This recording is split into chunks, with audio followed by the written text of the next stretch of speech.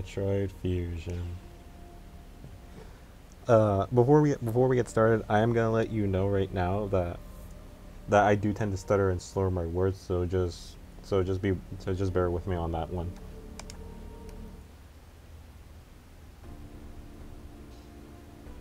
I'd been assigned to watch over a biological research team, so I once again found myself on the surface of SR-388.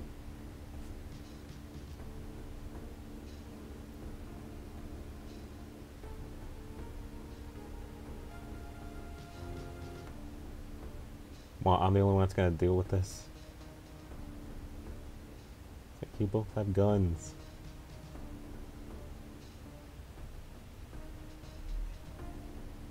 It was there that I was attacked by a life form I had never encountered before. It was only later that I learned the identity of my attacker, the parasitic organism we now know as X. Unaware of my condition, I was returning to the station when disaster struck. Once the X had infested my central nervous system, I lost consciousness and my ship drifted into an asteroid belt.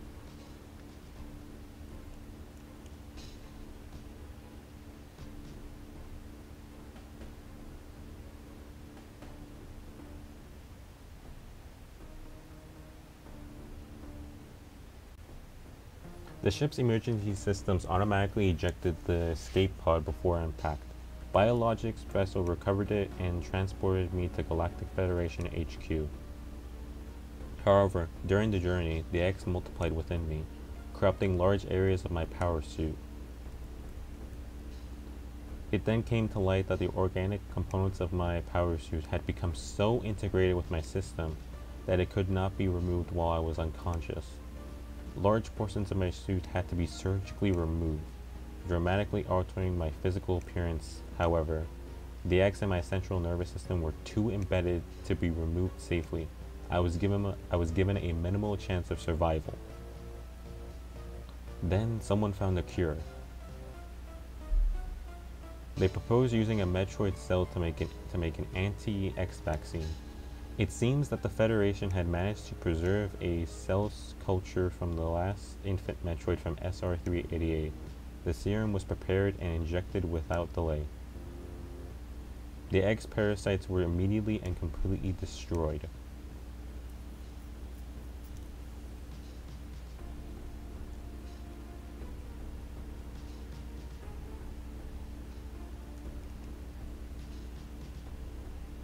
As for me, one life ended, yet I survived, reborn, as something different.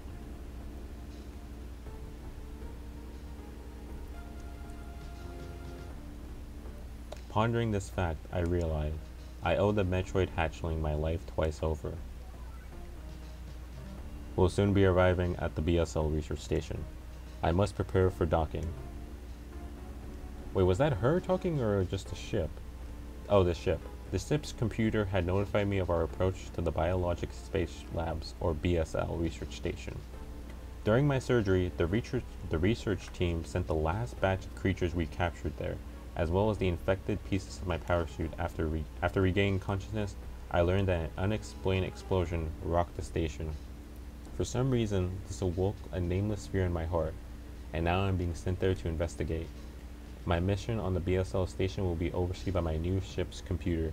Following the commands of this blunt computerized CO is something I have to bear, as it was a condition of my taking the ship. For someone who dislikes taking orders, this is the second time I found myself having to do so. It makes me recall my other CO.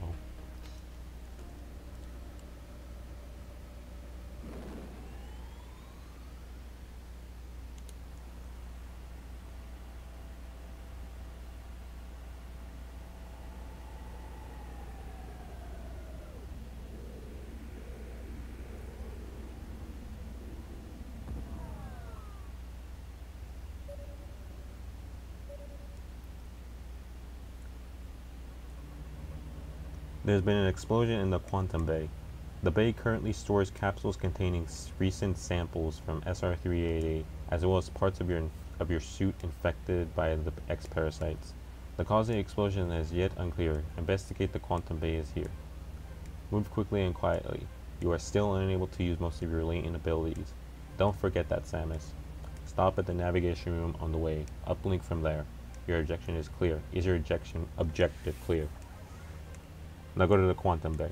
Damn, just blunt right there. Alright, welcome to my... no, I didn't mean to go back to the ship. Yeah, screw it, just take me out.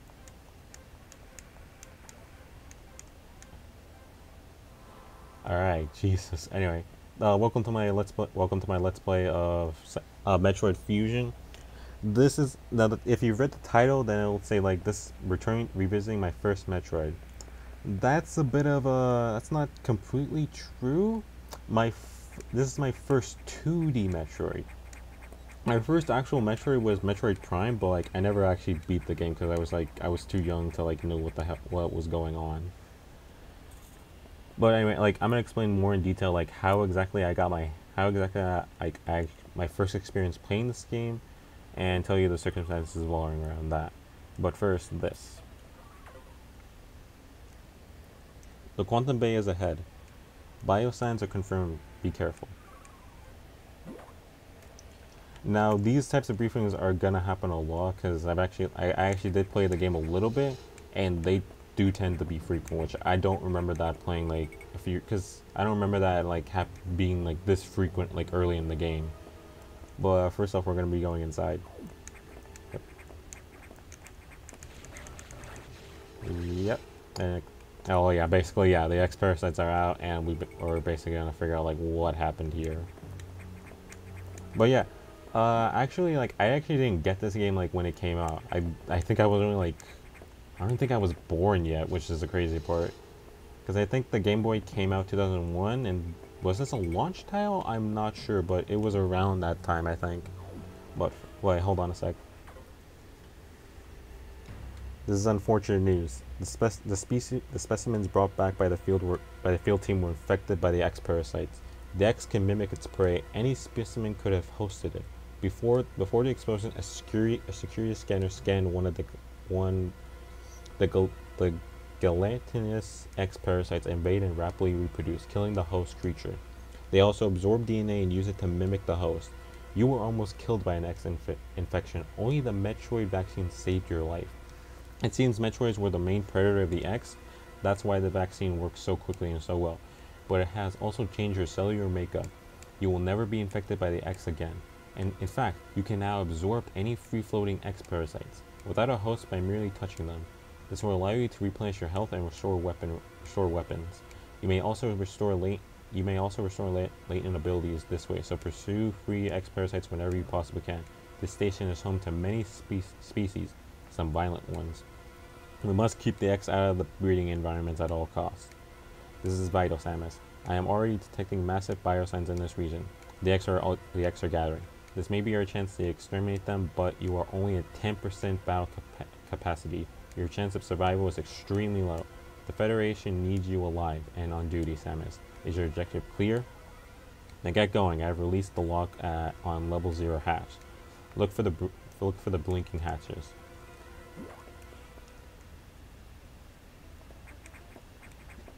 Yeah. Anyway. So I actually got this game through the Nintendo Ambassador System for the 3DS. If any of you remember that, like back in 2011, the 3DS actually cost like $280. Like, and recently it's actually like they actually stopped production of it, so they're not making any more. Like it's funny because even though like the 3DS is now basically obsolete because of the Switch, because like the Switch is doing so much. Oh crap, the corpse. Oh yeah, I'm very sorry, but like I'm actually gonna be doing a lot of cursing. Like I'm not gonna be trying to do any cursing. Like that's just honestly gonna happen, and I'm gonna try my best and censor myself. But anyway, I actually got it through the Nintendo Ambassador System. I still remember the day when I went to the GameStop. Oh, we're going. Like I said, this is gonna happen. Like I said, the navigation room is gonna happen a lot. I have received news from HQ. They can support you with downloadable weapon data. Once you have this data, you'll be able to use missiles. This will help against some enemies your beam can't hurt. Head to the data room for the download.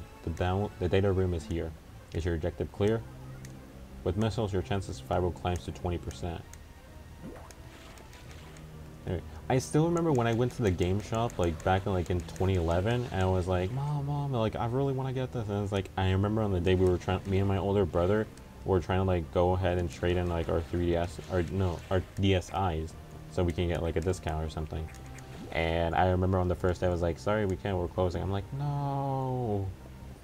Oh no, wait, oh no, that's not what happened. What actually happened was that I forgot the stylus and the charger, so I couldn't actually, so we couldn't really trade it in, so we had to like leave and come back another day, which, I mean, considering how bad I was acting, I'm not surprised. That computer reminds me of a scruff Federation CO. I served undernamed Adam Malkovich. He called me lady on missions. From anyone else, it would have sounded sarcastic, but Adam made it sound dignified. Out of respect and with some irony, I named the computer after him. Oh yeah, I'm gonna be trying to change my voice to like match the characters. Like, so if it's the computer, I'm gonna talk in like a monotone-ish tone. With Samus, I'm gonna give her like a lighter like pitch tone. But let's see, it's funny because I didn't even realize that the price tag was expensive until like I heard about it later from like other people, like, Jared, that price tag on the 3DS is too much, like we're not gonna buy it. It's like, oh, okay. And later on, Nintendo apologized with the Nintendo Ambassador program. What you get was like 10 free NES games and 10 free GameCube games. And surprise, surprise, this was one of them. This is how I actually like got to play Metroid Fusion back in 2011. And the funny thing, oh wait, and the funny thing is, I didn't even like know anything about. I barely had an inkling of what Metroid was because of my experience with Prime. So I was like, oh, I remember Metroid, and I was like, okay, let's play this. And then like, literally, like it ended up in like, oh crap. All right, let's go through this first. Again, I'm sorry about the cursing. Electrical interference has knocked out the elevators on the main deck. This may be related to the X. I'll work on it. As for you, try to find another way to the target. It's located here. I'm reading huge biosigns, so I hope your mission worked. To reload missiles, you can use a recharge room or absorb a special type of X parasites that's green. You'll see them. Try it out. Is your objective clear? Missiles are your only hope. Don't hesitate to use them. Now find a way to the target. But yeah, God, I actually ended up playing Metroid Fusion like 6, maybe 7 playthroughs, and like that's how much I really love this game. Now I understand that there's problems with it, and but it's been like years since I played this game, like maybe 4 or 5 years. Like it's been like the last time I played this was before high school, and I'm playing this for the first time again in like my freshman year of college. So maybe after like years and years of being away from the game, I've most likely developed like different taste in it. So like some of the problems that weren't apparent to me before, like in my 6 playthroughs, maybe will become more apparent now. Also, yeah, so yeah, that was like a missile capacity, and that increases your missiles, and you're gonna want to have those, like especially here early on in the game, because there's just some bosses that just take in missiles after missiles after missiles. But let's see. From what I understand, the game is too linear, meaning it's like too. Whoa! What's up here? Oh no, it's just the save room. Yeah, I'll go do this right now. Let's see. I think that might be a good time to place this. I think it might be a good place to stop for now, because the video is getting close to like 15 minutes. I do want to keep like the videos like around like 15 to 20 minutes. I'm probably not gonna be able to keep that for long, because like, you know, you never know what happens in life. But for now, I'm gonna leave the video. I almost said idiot, like wow. But I'm gonna leave the video off here for right now. I hope you at least enjoyed like a little story, and like there's more to the story, and like a little later on, and explain like what other games I got in that, and a little bit about my like history with like the Metroid series, because this is where it all started, man. Anyway, I'll catch you next time in the next video.